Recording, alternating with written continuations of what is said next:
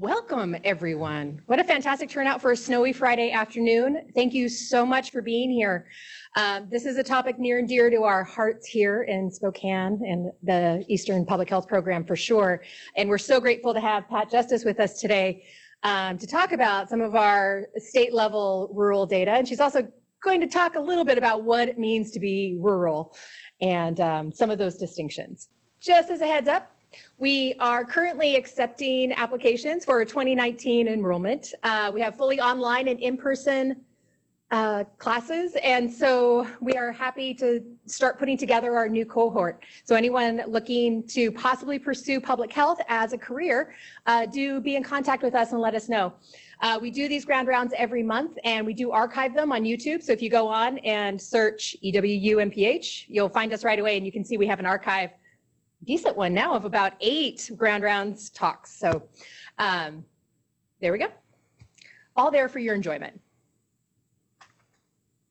Okay, so I'm going to turn it over to Pat Justis, who is the Director of Rural Health at the Washington State Department of Health.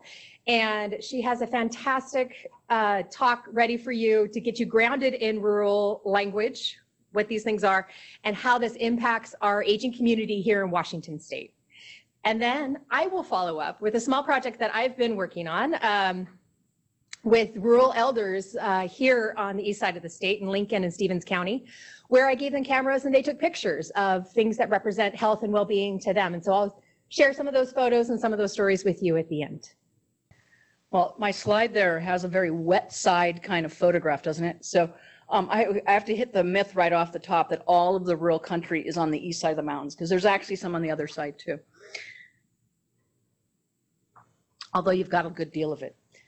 So I'm going to talk a little bit about what rural means, because people think that's a really simple question, and it's actually not. Some of you may have been exposed to this, and we'll move through that pretty quickly, as well as frontier. I'm going to also fly fairly fast through some summary data on rural populations in our state and some characteristics of the rural healthcare system. And I'm doing that sort of briskly because I want to spend the bulk of the time talking about rural communities and aging in rural communities and what that means, and get you engaged in thinking about that. And then we'll finish up with drawing out some of your ideas about policy and what should be changing, and I'll offer you a few of my own. So the official state definition of rural is at the county level. So we have 30 rural counties, 9 urban. But a county level definition we find really blunt. Anybody been to Darrington? Yeah, so what would you say about Darrington? Yeah, it's very rural. It's about 1,300 people or so. It was cut off by the Oso landslide, like they had to drive 150 miles around or something to get out. And it's characterized as urban under that state definition because the entire county of Snohomish is urban. So there's another categorization some of you have probably heard of, which is RUCA, and actually WWAMI at your the other side of the apple cup. They were some of the people who put that together originally. And we commonly use a 4-category RUCA, which is urban, suburban, large rural, and small rural. And the point I want to make about that is even that is not just like a slam dunk. There's all these codes, and you have to know, so why are you defining it and for what purpose, and where do you want to get? So RUCA has 11 major codes and 21 subcodes, and it's really about the relationship between places as much as it is the places themselves. So how long does it take you to get to essential services? What kind of roads do you need to travel? What kind of weather do you need to get through? What kind of topography? All kinds of things. And in fact, we redid our RUCA codes at the Department of Health, the epidemiologists, and they came up with 2 distinct coding schemas. One pays a lot more attention to commuting for employment, and the other does not. So those kinds of subtleties are all involved in looking at RUCA. One of the main points for me spending even a minute or two talking about these definitions is comparable data.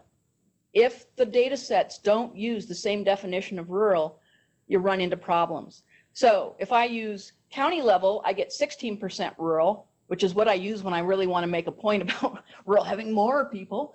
But if I use a sub-county level, I end up with 12%. So you can see that's kind of a big difference. So pay attention to that when you're looking at rural data. it's also relative. So the cartoon says, we want a cozy, secluded 20-acre farm surrounded by hills, trees, and streams within walking distance of shops, restaurants, schools, theaters, and hot night spots. We have a certain legislator, which I will not name, who considers Bremerton rural. If you've been there, I wouldn't really go there, and by RUCA codes, it's not. People from Soap Lake, though, they go to the city of Moses Lake, right? And if they want to go to the really big city, they go to Wenatchee. So really, people's perception of rural or not is also matters when you're talking with people, because people define place in relationship to their own experience. So when people say rural, it could mean just about anything. This is a picture of our state with a 4-tier, so that 4-category RUCA, and this is by zip code. We have another one that's by census tract that's even more discrete. So this enforces my point that actually we do have some rural on the west side. You know, there's what I call Pugetopolis, right, which is where we have most of our population. It's pretty interesting. Oregon has 4 million in some, and we have 7 million in some, but they have more rural residents than we do. I sat and really calculated it because I was looking at rural home health, and they had the same number of agencies. And I'm going, but we have so many more people. What's that about? But they have a much higher percentage of their population living in rural, and they lack a Pugetopolis, which is where a lot of our population sits. So frontier, and believe it or not, there's like many definitions of frontier, and I'm not going to labor that. But the most common one at the federal level is 6 to 7 persons per square mile. And so this chart gets at the light yellow ones are the ones that are truly under 6. There's 4 of them in Washington, but if you go for 10 and fewer, you bring in another 4, which are the dark gold ones. Okanagan County, as many of you know, is large enough that it's actually larger than 3 different states in the United States. We can probably guess which ones those are. So I think of it as the quintessential frontier county, even though you know, it's a little over 6, but still. And people would say in my circles, kind of esoteric circles, I guess, but that frontier is qualitatively different than rural, that you hit a lot of different issues, and the health disparities and inequities are at a different caliber and magnitude. All right, so enough about definitions. Now I'm going to just sort of fly through some data. When we look at ethnic and race, rural has more folks of Hispanic background, American Indian and Alaska Native. When you look at Asian and Black or African American, urban is much more significant. It's probably not surprising to anyone as we look around. When we look at income, unemployment, and education, you can see the disparities in rural, where there is lower per capita income, higher poverty, higher unemployment, and fewer people completing high school. So I realize this is kind of a long laundry list, but this really gets at, and many of you may know about this if you're public health students, that in rural areas, people have higher rates of the things that we would hope they didn't, and lower rates of the behaviors we'd hope they would. Now, those are based on big population averages. Are there exceptions to that all over the place? I don't want to make some gross generalization. But just looking at the data, and I apologize, I have a headline that decided to go errant there. That wasn't the one I got. I didn't PDF it when I sent it to her, and you know the PowerPoint thing. But, you know, rural areas have higher rates of smoking, of obesity, of women who smoke during pregnancy, lower rates of things like colorectal cancer screening, all sorts of things. So when we look at life expectancy, I was looking at some national data, and it said that there is a 20-year difference when you take the lowest and highest counties in the United States in terms of life expectancy. Geography is a disparity, and I really, when people talk health disparities, if they leave out geography, I pick on them. Nicely. What is a slide set without opioids in 2019, right? We can't go there. So I have to tell a funny story because we have a new director to our research and analysis and data unit, and I have a rural epidemiologist, and he was working out an updated set of maps for me, and his new boss flipped out because the numbers were so low, they weren't reliable. You can't show those, there's not enough. We call it the asterisk syndrome, right? Rural home health agencies are hate that compare website that CMS does because they end up with all asterisks and then people don't really know. Low numbers. And when you move into value-based care, which I'm sure a few of you've heard about, and you're going to be paid based on your quality, and it only takes a couple sick patients to make your numbers go wonky, right? There's all sorts of issues about, do we have the sophistication to look at that and make it fair? So the things with the diagonals, those are the areas for which he was told he needed to suppress because they weren't reliable enough. Those are the asterisks on the map. And so this one is by zip code. And then we'll blow it up just a little bit and look at it by county. So those counties with the slashes, again, in that lovely color, are suppressed because of the relative standard error rate. But you can see where our, darker is higher rates of hospitalization involving opioids and heroin. That opioids and heroin always throws me off. I guess opioids doesn't include heroin, but. So these are, talk about what's going on in our state and where the hot spots are, but it also talks about the difficulties with rural data and the numbers that we face. So a little bit about our system. Anybody heard of the term critical access hospital? I bet you have. So 25 beds or less, meet some other criteria. They're supposed to be 35 miles apart unless the road's tough to travel. You got to talk to Colfax and Pullman about that one. But at this point, only 51.28% of our CAWs are providing OB services. So that's spooky. In fact, I know the CEO of the hospital in a very remote community's wife had an obstetric emergency and had to be airlifted out. Right? So that's spooky stuff, but it's also spooky if you're a rural health system and your nurses and physicians only do X number of births in a year and they don't feel like their skills are up. So we have a real dilemma around that. The solution may be regional birthing centers where at least you don't have to drive so far. I'm not sure. We've got to solve it as a state. We have a few other rural hospitals under some other categorizations, and these are CMS categorizations, types of licensing or certification that means certain kinds of payment. We also have a large number of public hospital districts in Washington. That's not true of other states. We have 56, 42 of them operate hospitals, and 52 of the 56 are in rural areas.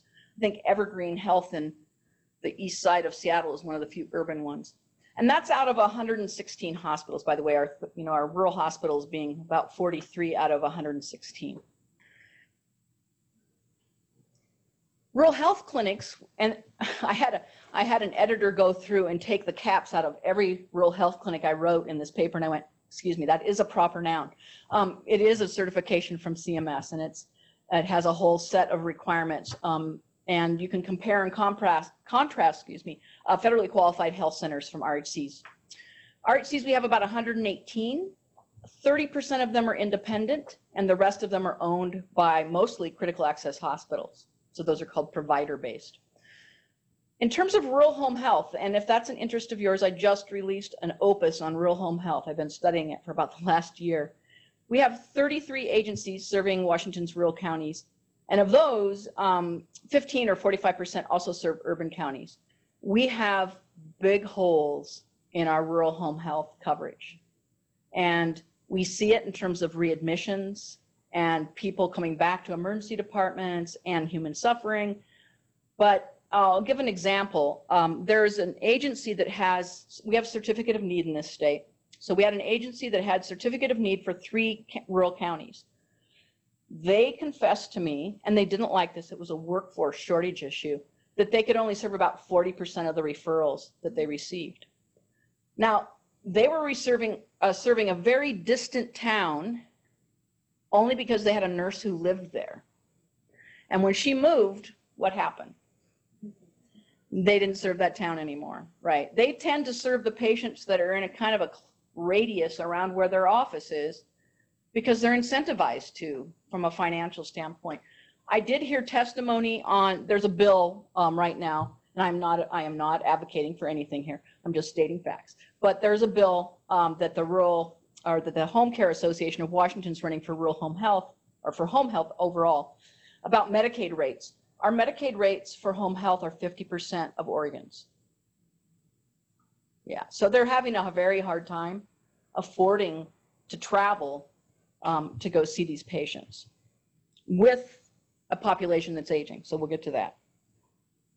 A little bit more, rural EMS. We have 7 counties without advanced life support. That means if somebody has a pretty serious condition or accident, that they have to take a nurse out of the hospital to ride in the ambulance with them to attend to them on the way to Spokane or to Seattle or to Portland. We have rural counties that are 70% or greater EMS workforce, is that second list. And then if you look at all of our rural counties, there's another list that's, 22 of 30 rural counties have greater than 50% volunteers. What do you think is happening to the volunteer workforce for rural EMS? It's aging. And I'm not sure how we're going to recruit the next generation. It's expensive and time consuming to be an EMT. You have to pay a lot for the training. You have to, and you have to love hanging upside down in a ditch, putting an IV in the dark, right? You have to love that.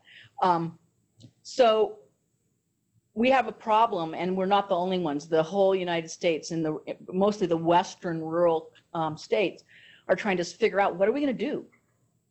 I am going to get sort of into this for just a second, because people assume you dial 911 and they will come, right? But they don't acknowledge the contribution of the volunteers as a cost or an asset. So we've got some work to do with communities making some choices about what they want to do about that. So this is a picture that shows the number of EMS volunteers from 2014, 2017. I need to get 2018 up. If you were to trend the rate or the percentage, it would be the same line exactly.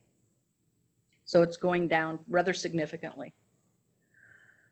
Federally qualified health centers, we have 267 sites in the state, and 43 of those are in rural counties, or about 16%. Another thing that I want to talk about just briefly is a HIPSA.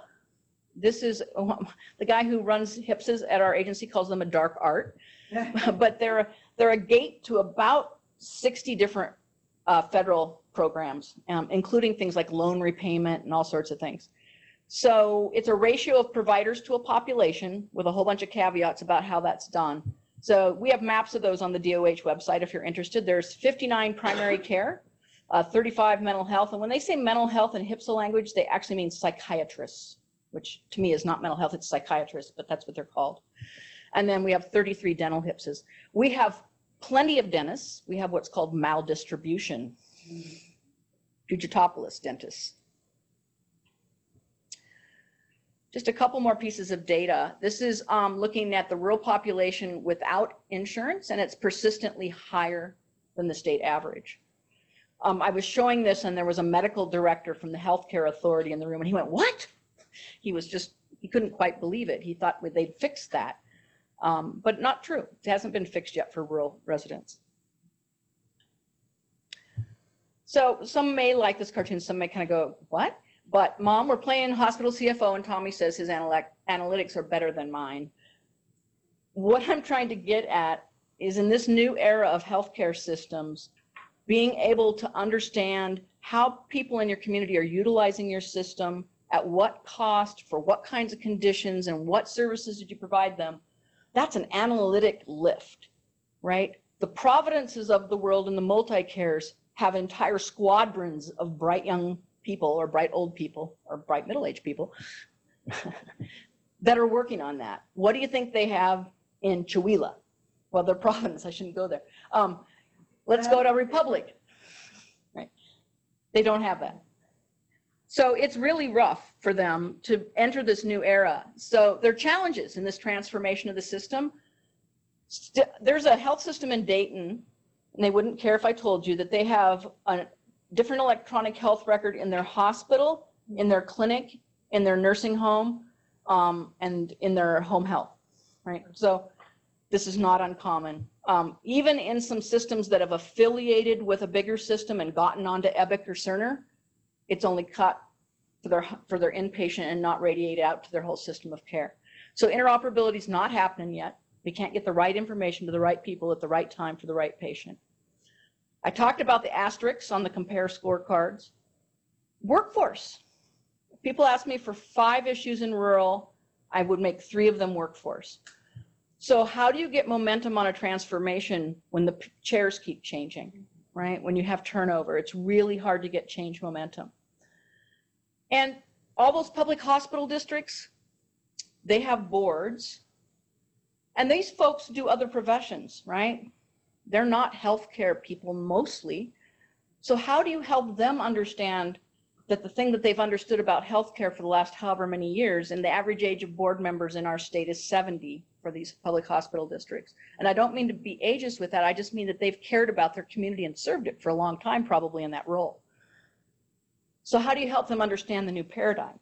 Some of the CEOs in these health systems have tried to move into value-based and they've gotten fired by these boards who get really freaked out, like, what are you doing? Because they don't have the map. They don't have the map to where it's going, and they just go, oh, it looks dangerous to us, right? So that's a generalization, but there's a lot of truth to the generalization. Our turnover in these rural systems of leadership trying to work with this change is really high. Just the bandwidth for planning. I teased a woman up in Newport because she had 5 different roles on the bottom of her email. She said, yeah, I used to use a different email signature for each thing that I do, and it just got too confusing, so I just put them all in one, right? I was up in Forks, and the CNO, the chief nursing officer, was also the wound nurse. So when she left, they lost a wound nurse as well as the chief nursing officer. They had really 2 skill sets they had to recruit for. That's bandwidth. When you have people doing 2 and 3 jobs, how do you step out of taking care of patients to then do planning and looking ahead and strategizing? Their margins are a lot in the red. I think I glossed over the rule of thirds. They may have thought, what is she saying? What I was going to say is about 1/3 of our rural health systems are in trouble. About 1/3 are doing okay, and about 1/3 are thriving. The ones that are thriving are, if you do the RUCA, they're closer to population centers, or they have really attractive recreation. Right? White salmon doesn't do so bad, you know, windsurfing mecca that it is. Odessa and white salmon, they don't compete well for workforce. Narrow networks and bundles is becoming like the unintended consequence. So if I want to control my accountable care organization and I want to control what happens in rehab, then when you come from an outlying rural area and you get your hip replaced, I want you to go to my rehab, not the folks in your own community. So I want you to drive all that distance every day and really put you out and have you not afford the gas to get there. But it's okay because I need to control my network. So this is actually, I think, going to be one of the unintended side effects of value-based that we're going to have to really look at for rural and try to protect rural. And rural needs to figure out how to step up and intervene. All right, getting to the aging part. Let me pause there and see any confusion or questions about anything that I zipped through. That was zippy. I'll add, I just want to add that what Pat mentioned about workforce and the HIPSAs was covered in detail with those maps in our ground round on workforce with Renee Fullerton. And so that you'll find that full lecture if you want to get more, if you want to hear the full story. Yeah, Renee goes deep on that. I am the generalist. She is the specialist on that one. I just try to not embarrass myself when she's around. All right. So the gray tsunami, you may have heard about this. Even if you look at 2017 data, and I need to get the 2018 data up. By the way, if you don't know this, the dirty little secret is the Office of Financial Management. You wouldn't think of that, you know, Googling that, but OFM holds all of the census data, tons and tons of demographic data, tables and tables and tables of ages and genders and ethnicity. So if you're looking for that stuff, OFM is the place to go, .gov. So even in the 2017 data, 20.3% age 65 and older rural compared to 14.6% in urban, but it is going to explode. And I'm going to go ahead to show you that. And I think I have a slide here that's before another one, so I'll explain that it says an additional 10 counties. That relates to the next slide, so just ignore that for a moment. But you see a bunch of counties there in terms of where they are right now with a percentage over 65.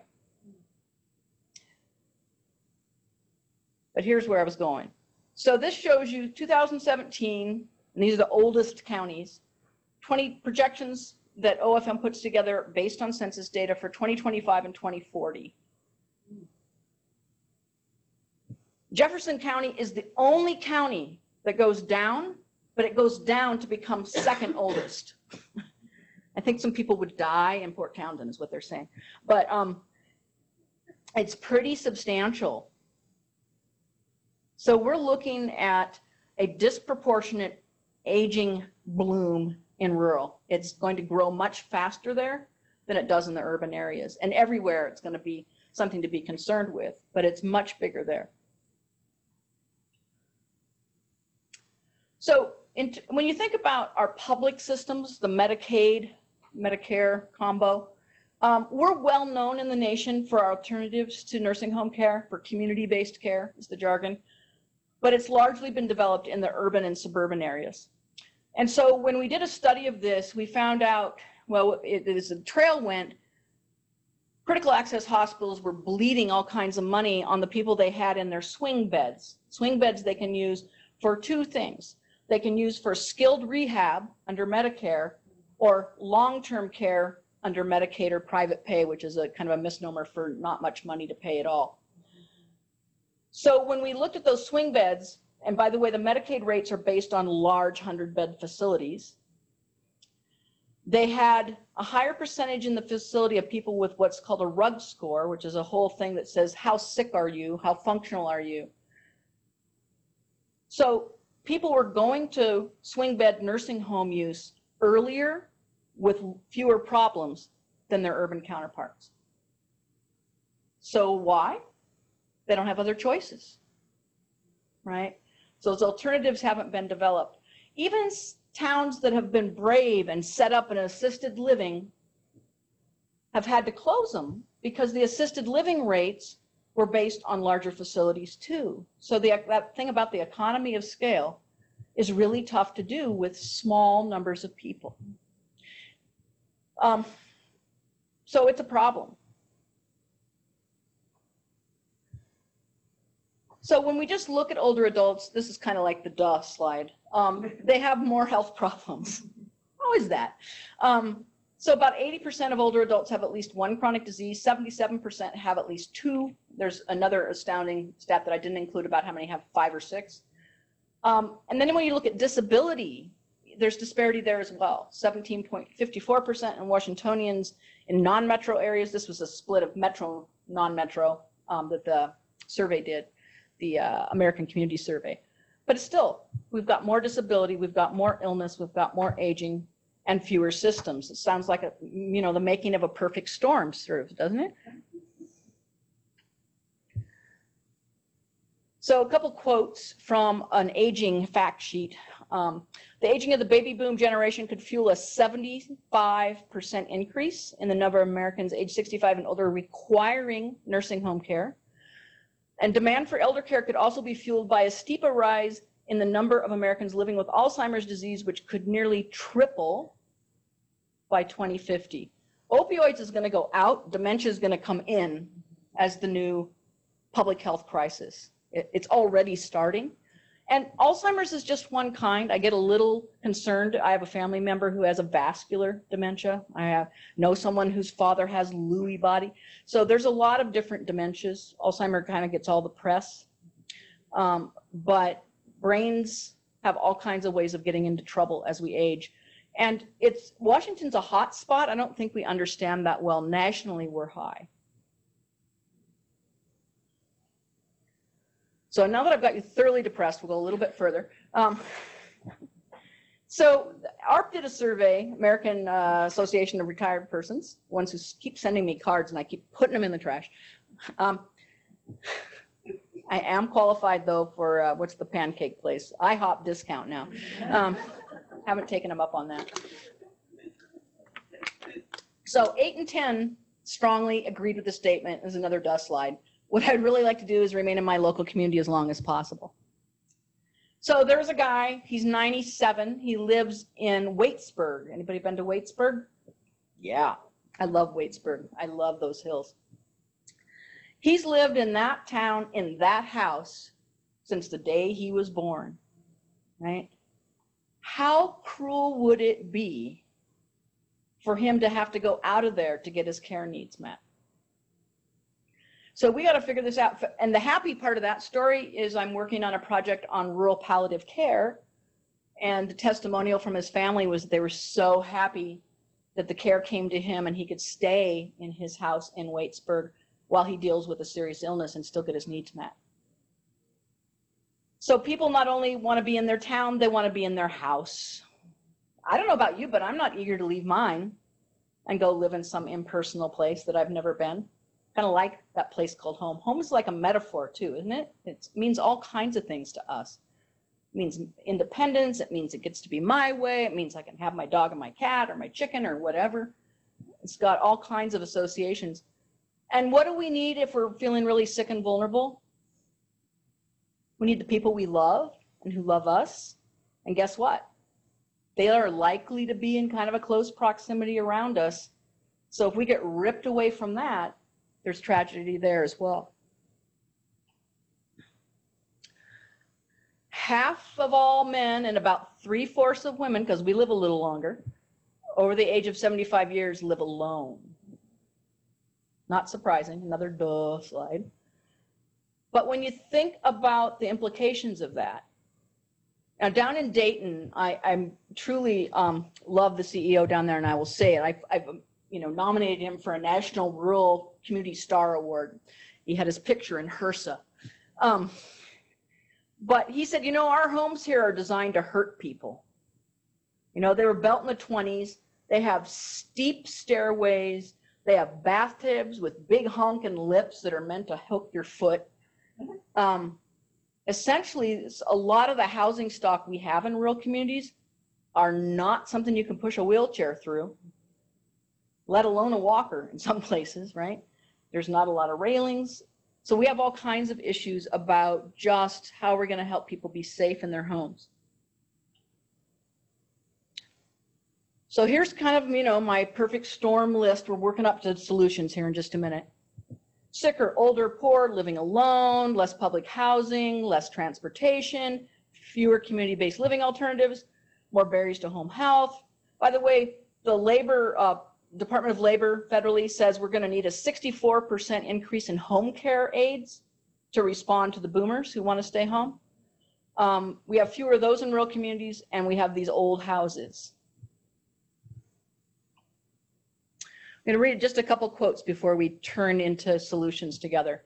So much of America's current health system remains poorly equipped to appropriately care for the seriously ill.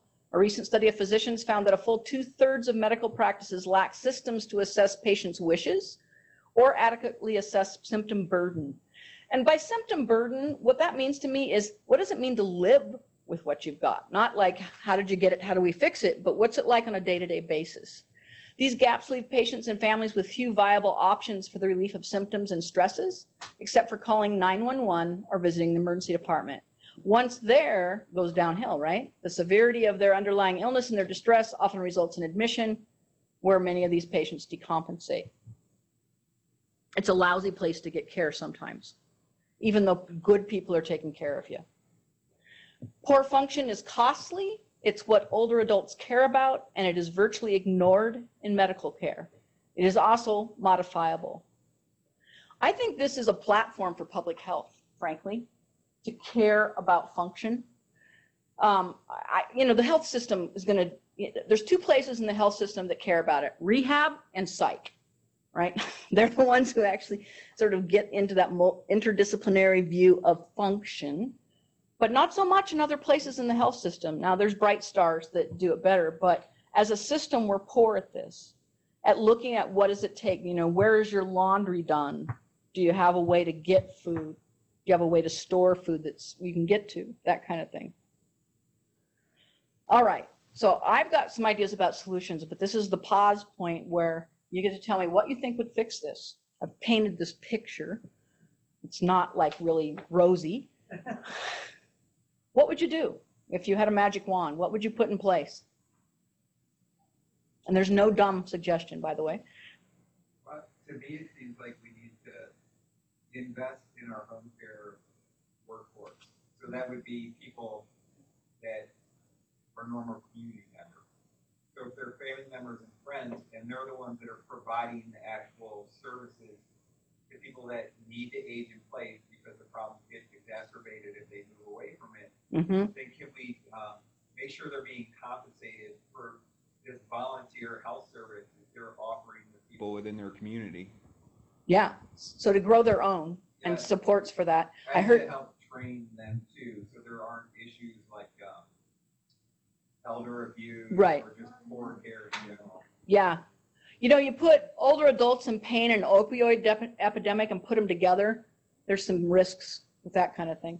I think I heard like a soft whispering in front of me, like, remember to push your button. Did I hear that? Yeah. Okay. But no points off. That, 2 in a row, so I get points off. Okay. Other thoughts? And there is an approach working on that, by the way. I'll talk about it in a minute, but other ideas.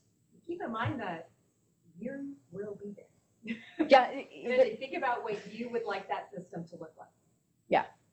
You got two alternatives, right? You get older or not. or not. Which one do you want? Yeah. What do you think? What would help?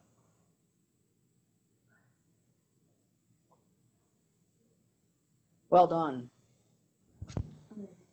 Just hold it. Down there. Yep. Not really. What, you're on?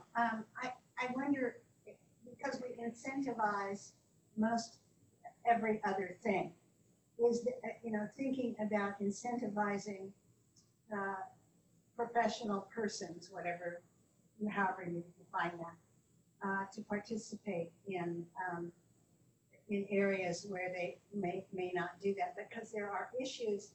If you are a person who is just beginning or in your discipline, you're going to be interested in things like schools and other issues that would keep you in that area. So it looks to me more like a community needs to decide how they're going to incentivize to get people to stay in their community.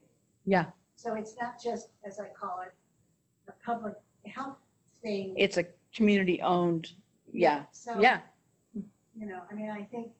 I think there are some examples within the state of Washington. Yep. Where the community has gotten together from a political as well as a social perspective to say, if we want to have physicians, nurses, blah, blah, blah, blah, blah, in our community, we have to make it be that they would like to stay here. Yeah.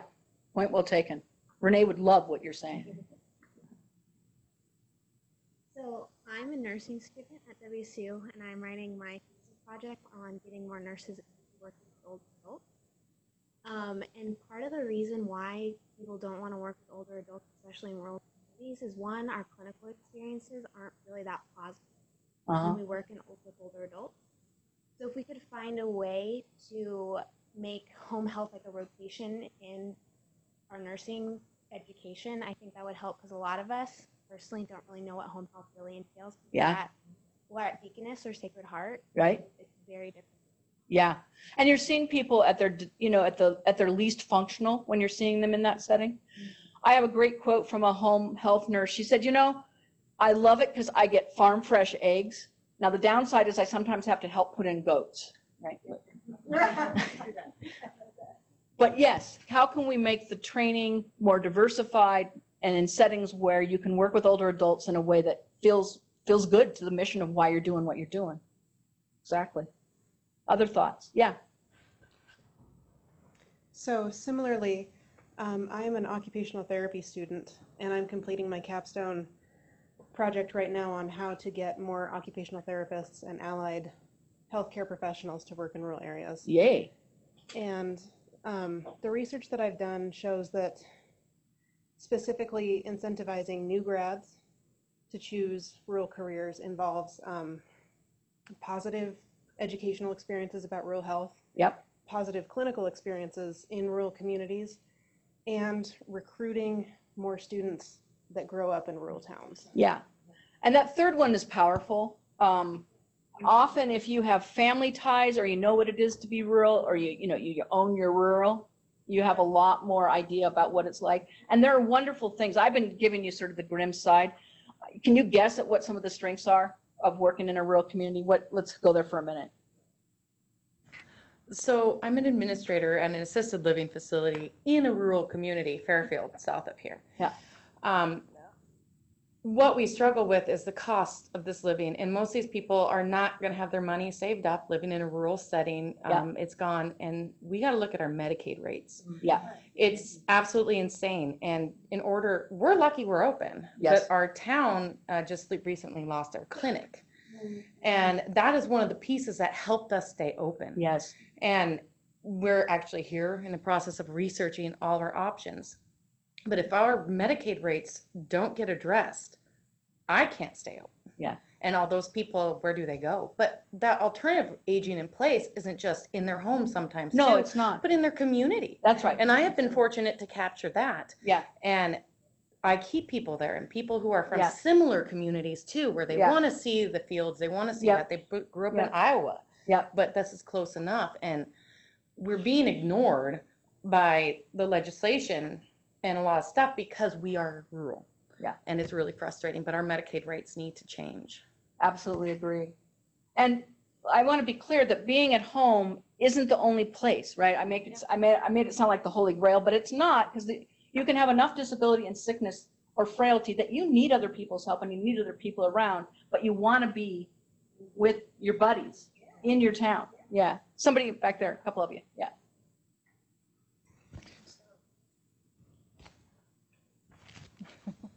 So one of the things that I think is a positive, to come to your positive Yeah, point. thank you. One, they really appreciate you, and you're a treasure to them, that you've come out there, that you will give the time of day to Yep. them. The other thing that could be a solution is within the community itself to know the strengths of the community members, because maybe one member is going blind, but another member is quite capable and can assist the other ones. Yeah. Learning how to communicate and work with what is in our community to help and support and nurture each other along the way, I think is really valuable. Yeah. Instead of staying alone, which I think sometimes happens, especially to widows. Yeah. They tend to stay alone in their home and don't really venture out because they were so dependent upon their husband being Yeah. the social entrepreneur for them too. So that would be a solution, I would say, is just looking within the community and helping to organize the community. Yeah. Speaking of which, one of the national solutions is called dementia-friendly communities. You heard about that?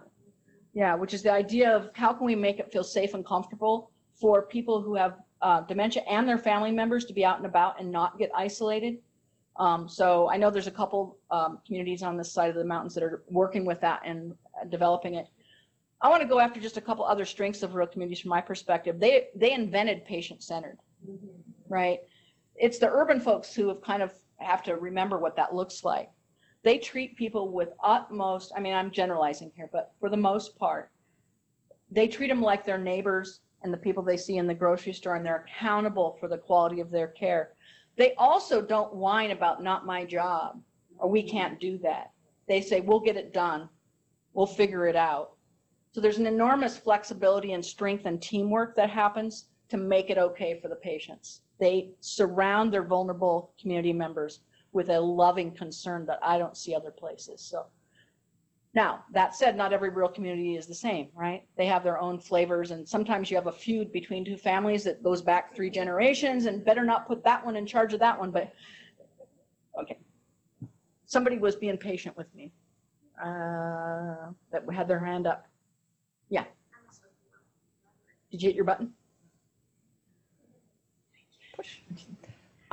We've been looking at the loan forgiveness program. Uh-huh. There's a lot of issues in it. I mean, it sounds really good on the surface, but when you actually get into it, the reimbursement rates are really bad and they make it very difficult, and they'll change, things that you need to do halfway between it, and then it wipes you out if you don't cross a T or dot a I. So we've been working on looking at that and starting to advocate for that. But I think that that's a really awesome solution to incentive, get people to go, Yeah. especially with student loans, and Yeah. bring them to the rural communities. but that program definitely needs some work right now, but it has the ability to be a good solution, you know, I think anyway, because I go. Yeah, I think it does too. I'll tell you my bias, and I'm not quoting the Department of Health, this is just me. I think it's been really focused on physicians, right? And so kind of the top of the food chain thing. And so it needs to pay more attention to other professions. And Renee, who works on my team, is my workforce person. She'd love to hear your ideas about what needs to fix. We don't control that program, but we are technically advisory to it. So we do have opportunities to give input. So yeah, I'll leave you a card. So yeah. Other thoughts? Yeah, button. Button. I pushed it. Push my buttons. One of your slides, you mentioned functionality. Yeah. And I think that applies not just to the home, but also to the patient or the participant in their healthcare. So at an earlier age, when they come in and they engage with a healthcare provider, can they begin to talk about things and engage them in prevention, even though they're older adults? Yeah. So like strength training or Yep. mental health training through telehealth. These are all Yep. things that our research has shown to be effective at improving the activities of daily living Yep. and making sure that the quality of life is high and people are remaining in their homes. So the idea of primary prevention, I would say, applies even more to older adults, because it's when it becomes a big issue if they're not focused on these things like muscular health and mental Yeah. health and bone health, that they could end up not being able to live in their home. So Here. I would try to, for people that are going to provide services to older adults, just the idea of engaging them in things that they can do that would increase their ability to live independently and remain within their communities. Here, here. Tai Chi, evidence-based approach to fall prevention, right?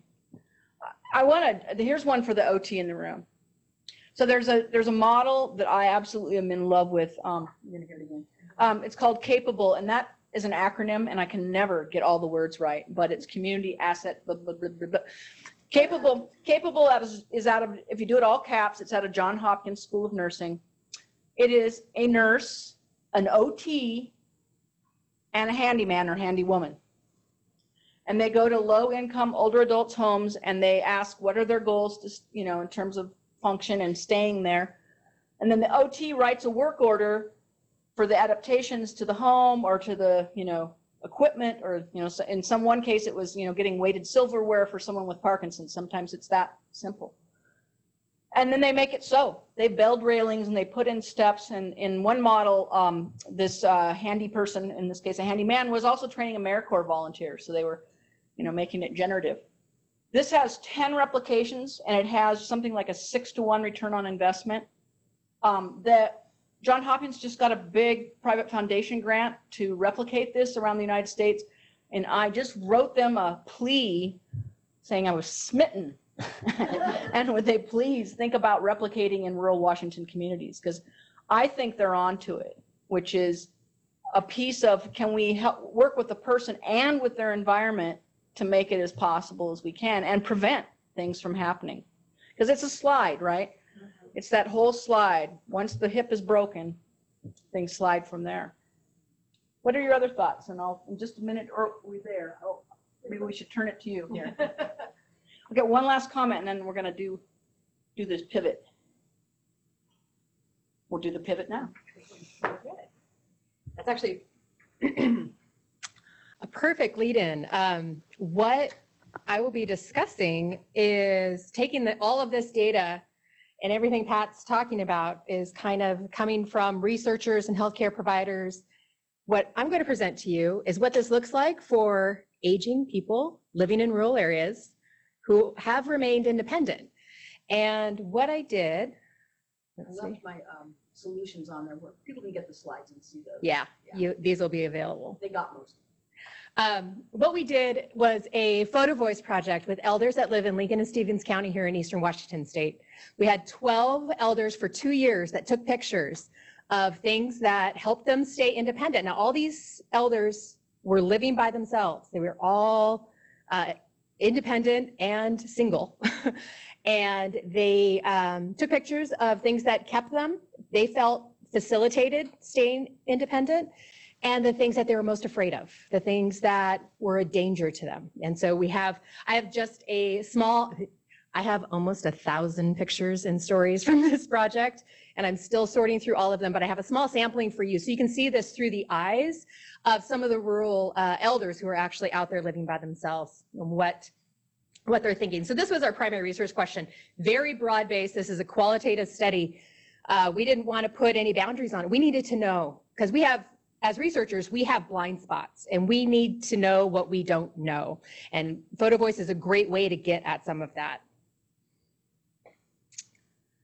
So for Photo Voice, we had a minimum number of prompts, and it was just the facilitators and barriers of your health and well-being.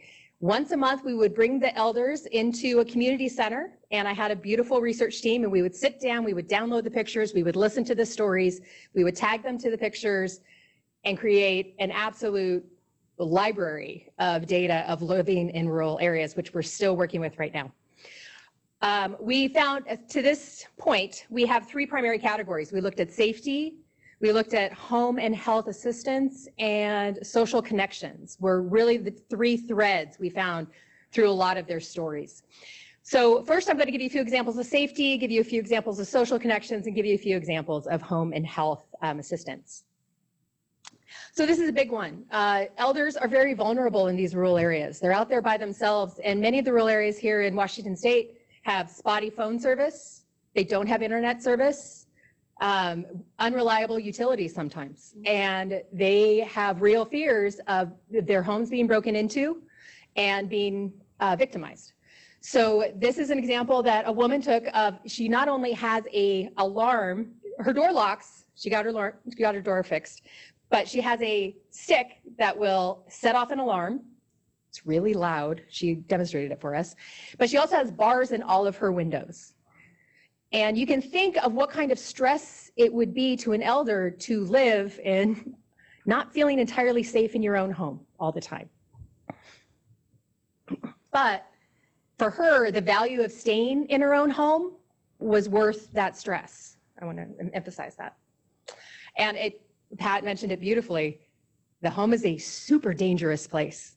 And so we got lots of pictures of where our elders injured themselves, lots of hip breaks. So this is an example of some of those steep stairs, which before did not have the carpet on it, and she fell, she broke her hip. She was very lucky somebody happened to come by that day. She said she wasn't expecting company for 2 more days. She said she would still be on the floor, and in probably much, much worse condition, as you can imagine. When she passes by this spot in her house, it reminds her every time about how lucky she got, how important it is to have those connections and people coming by, but also that she needs to be careful in her movements around her own home. And in Eastern Washington, we get weather extremes. And this was something, we actually lost 2 of our members of our cohort because their houses burned down last summer in the wildfires. And so you'll see the one in the top right was a photograph that someone actually thought to take, which God bless them. In rural Washington, you have extremely dry summers. You guys are all very familiar with our wildfire season. We can hardly breathe. And when you're in the rural areas, that fire can move very quick and provide a great danger very quickly. And again, the communication systems aren't always great.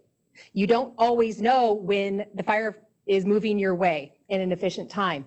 The other danger that our seniors really highlighted is the snow. They frequently get blocked in their houses, and they can't open doors, they can't open windows because the snow has, slid off the roof and built up outside their door. They've come up with many very innovative home adaptations to help prevent this. But usually it takes an awful event of being locked in your house for a few days before they get to that point. And again, they think about how lucky they were that they may have had a connection, someone who stopped by and was able to assist them and help get them out of the house. So for social connections, in our rural areas, churches are central. They're not just places of worship. They are bingo halls. They are food pantries. They are ice cream socials. They are, where you hang out, play with the kids, you meet your family. They are all-in-one social centers. And there are way more churches in rural Washington than there are clinics or health centers or fitness centers or anything to that extent. So really utilizing and understanding the value of these churches, and beyond being a place of worship, that they serve this much greater community need. We have lots of pictures of different beautiful churches throughout rural Eastern Washington. And this is one of my favorite pieces that's up and coming in the research, is multi-generational interplay. So this woman, these two kids here, the boy has severe ADHD and will not be taken in by any childcare or preschool in his area because he's so hyperactive. And his sister has a heart condition.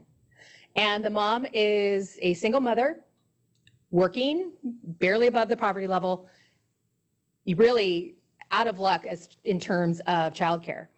One of the elders that we had volunteered to watch her kids for her. And she says, the mom doesn't pay her, but she said working with the kids and hanging out and interacting with them is good for her. And she listed my brain, my arthritis, and my soul.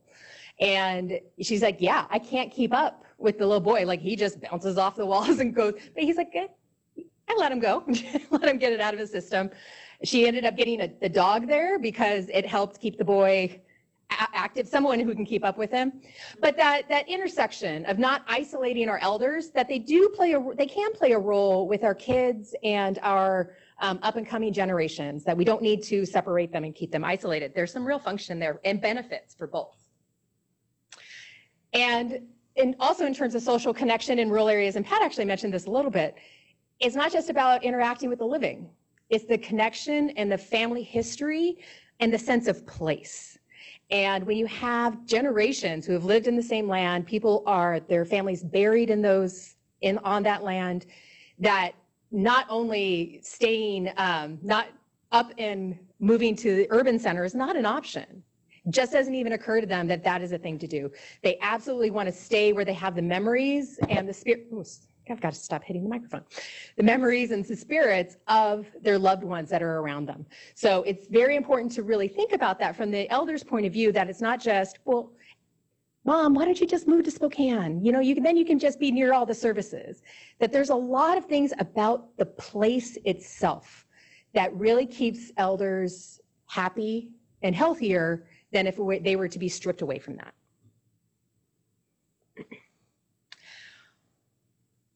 Of the 1,000 pictures, I must have 500 pictures of pets. Fish, rabbits, chickens, goats, dogs and cats. But we all know, any health professional knows.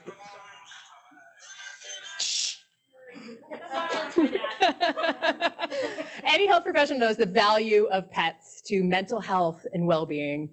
Not only keeping our elders company, but also providing a level of security. And so almost all of our elders had dogs, cats, and other pets that they said were very central to their health and well-being, keeping them engaged, keeping them moving. Moving was a big part. Like, I got to get up, I got to walk the dog, but that's a really important piece of their role. I saw a stat today that said that there are more pictures of people's pets than of their husbands. Yes, absolutely true.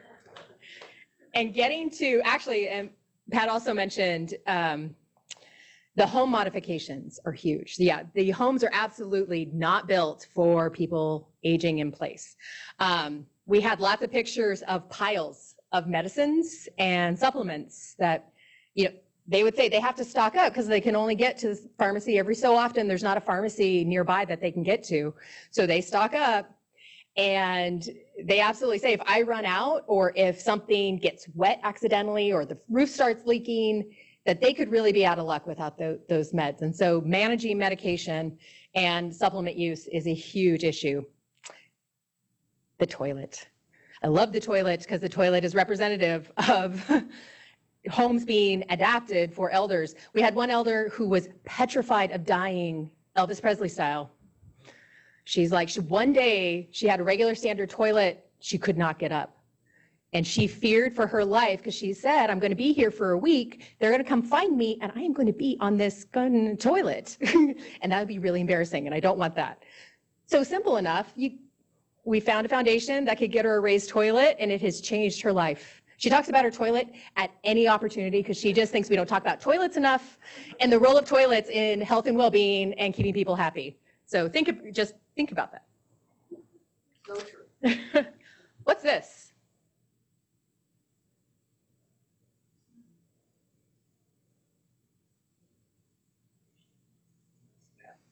Nope. What? No. Close, sort of.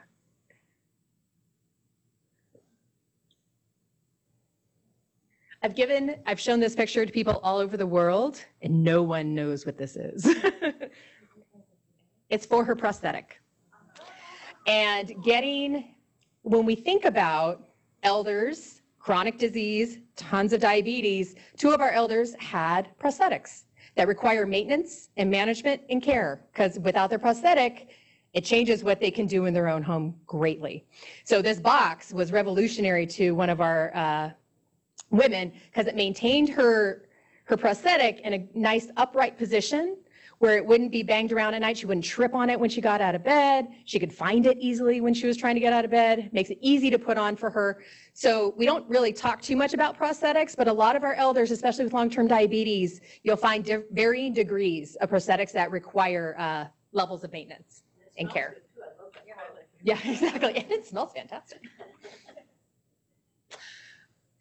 So as Pat was also mentioning, and I just love that, it totally unintentionally, but the presentations really nicely complement each other. The car, we have lots of pictures of cars, probably second to pets. How people get around in rural areas, there's no STA.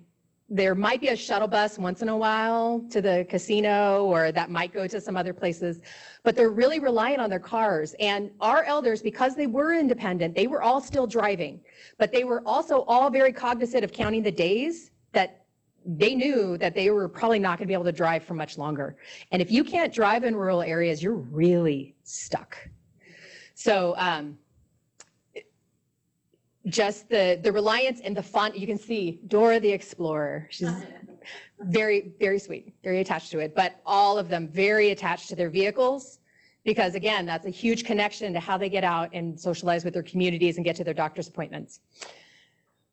I was telling Pat earlier that we actually had very few pictures of clinics or healthcare systems from our elders. A lot of it was more home-based stuff.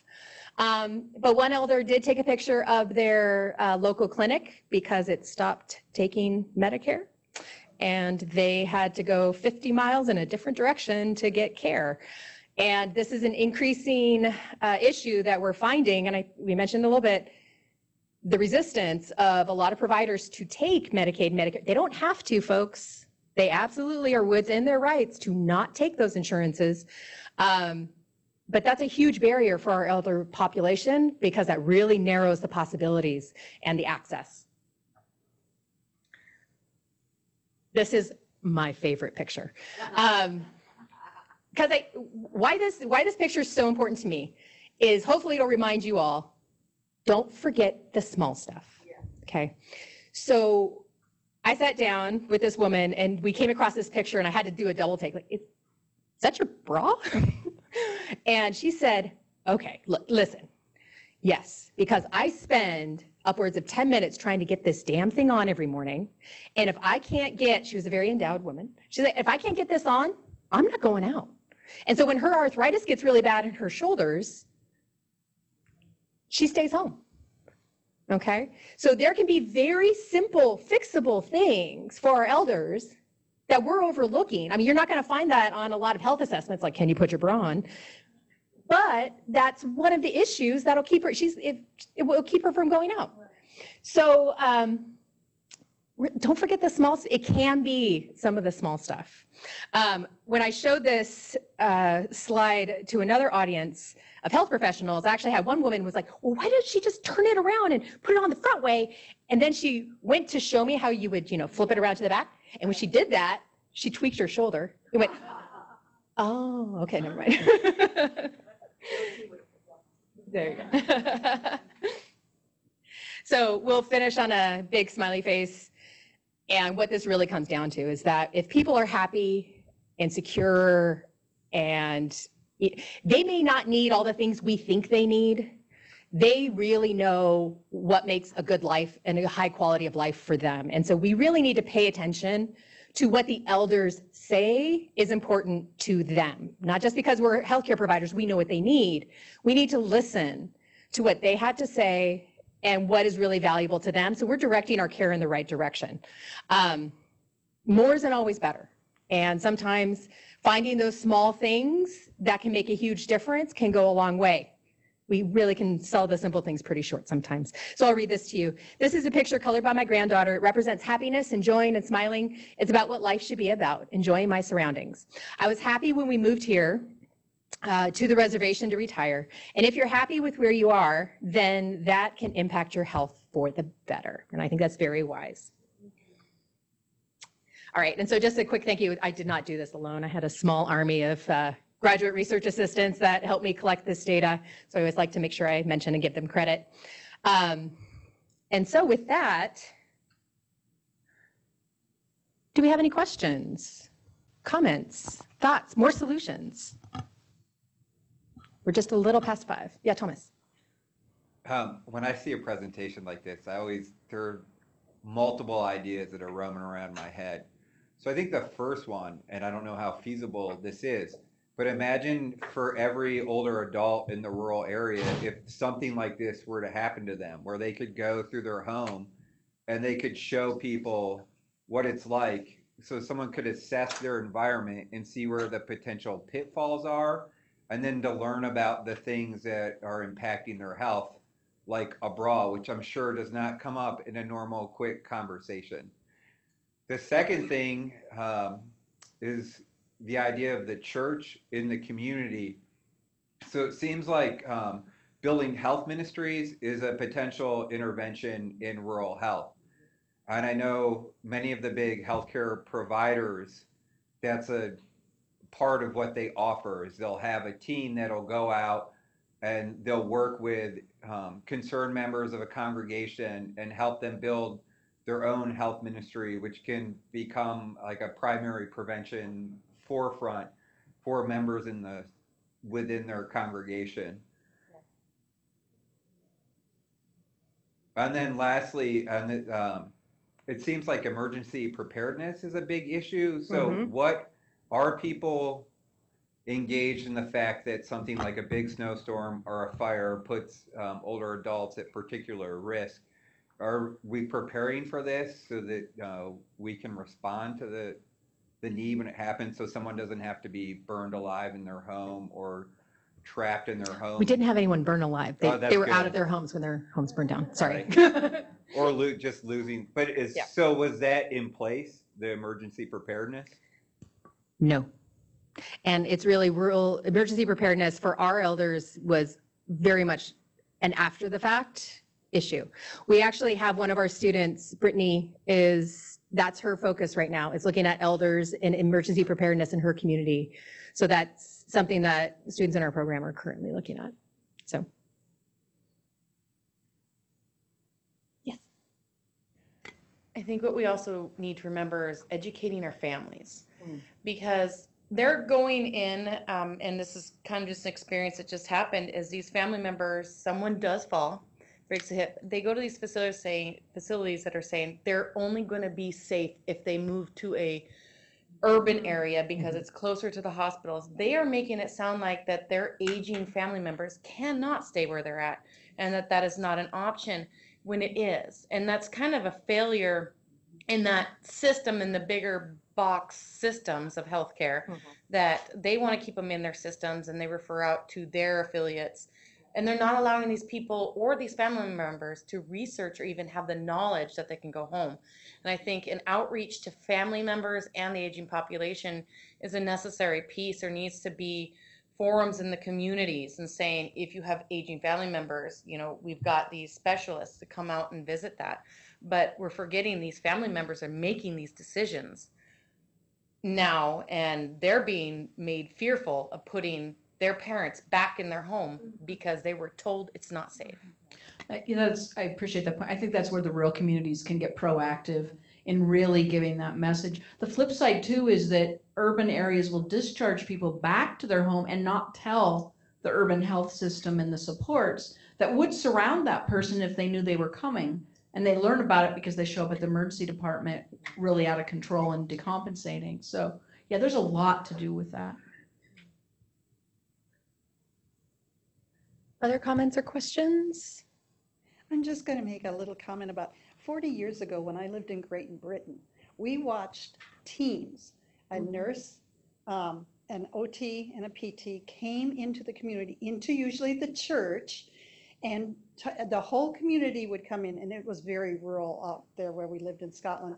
And the whole team would talk to the family members.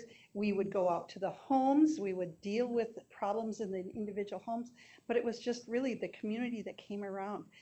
We need to look back at some of the things that worked and go back to, not always are we being compensated for it or are we being reimbursed for it, but what can work for the community. I think a lot of times in our training systems, we, like anything, if it's not new, it's outdated. And if you find these things are very cyclical, and I remember finding, I did my dissertation on interdisciplinary teams and PACE programs. And I was delving in the literature, as you do with a dissertation, way back. Interdisciplinary teams go back over 100 years in concept. So there's plenty, and we all know what those obstacles are. They're very political and they're very financially motivated. They don't always make sense. It's not really about care. It's about, you know, boundaries and professionalism, and you can do this and you can't do that. And it's not to the benefit of the patient, absolutely. And so I think looking at different models that have worked, and PACE is a great example because they're federally mandated, required to have an interdisciplinary team. It's something like 11 providers. It's incredible. But that team serves the person in all facets.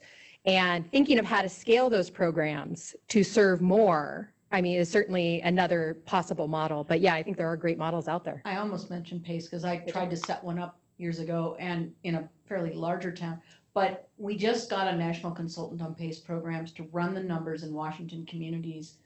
And they did this whole, you know, stepwise look at it. And the numbers don't work with the current capitation rate. Yeah. But we need to fix that because the home health testimony on their bill was they can provide a month of home health for the same cost as 1 day in the hospital. Mm-hmm. Right. And I think if you took the PACE program, you could come up with a similar kind of comparison of cost. No, absolutely. And that's the thing. I think a lot of clinicians and future clinicians, you don't entirely realize how much financing systems are going to dictate what kind of care you get to provide. You don't get that much of a say.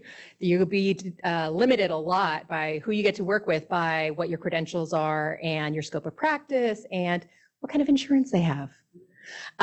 So I think thinking and mobilizing in some way ways to change our payment system. We're getting there with the value-based payments. We're starting to break away from the fee-for-service, just starting.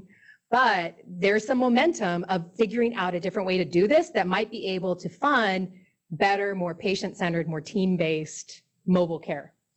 To that point, Dayton, who's one of our palliative care demonstration sites, and they did sort of a quick and dirty initial data poll and showed for the patients that they were serving in that program, they had a 68% reduction in emergency department visits. Wow. It really has to be about saving and value and less about time in, you know, visits and tests, and we're getting there extremely slowly. Back to Thomas's point about the churches too. I mean, we were talking about libraries, really thinking, and I've brought up Meals on Wheels in a few different examples, thinking of non-traditional healthcare providers that work in rural communities already, that may have a network and access that, you know, might be able to kind of, we don't really think of these people as being part of our health system, but this is what we do in public health. We figure out a way for everyone to be in and to be a part of our health and community health. And And so really thinking, if we want to move in a innovative direction, a lot of that can probably come from looking at non-traditional providers, non-traditional places of where care can happen and where people might be able to provide check-ins or connections. Don't discount things just because they're not labeled a healthcare clinic. That there's a potential that more of these other rural resources can play a part. There's another point that you hit on, which has to do with the rigidity of kind of our roles and the divisions between things, and you're eligible for this and not that. I think rural needs greater flexibility in role and program. And I'll give an example. In Ephrata, my buddy Rosalinda, who runs the health system there, has an assisted living, long-term care, primary care, rural health clinic, and a hospital. She has 4 different credentials for 4 different, she has medical assistants in the clinic, and she has nurses aides or nurse assistants in the, and anyway, you get the idea. She has another credential in assisted living, whatever that name of that one is, and a different one in long-term care. And she can't swap them, right? She can't put the right person in the right place that day for the right patient because they all have different requirements of education and training. That's fixable. In fact, my agency could be the ones who fix that. So You heard it here first. yeah, like I can do it by myself. I have been called Donna Quixote a time or two, but Donna, you're being called out if you're watching this. Any other questions or comments? All right, thank you all for coming and for staying a little bit extra. It was a really great conversation. Thanks for your participation. Next March, we have firearm injury and violence with Therese Hansen from the State Health Department and Jordan Ferguson from our local Sheriff's Department, who will be talking with us. And April will end our series for the year with Medicaid transformation. Ooh. But this is important stuff. If we're talking about changing Medicaid rates and how we do things, this is part of what's happening right now. They're trying to figure out how to do it. So please, these are open to everyone. We hope to see you next month. Thank you.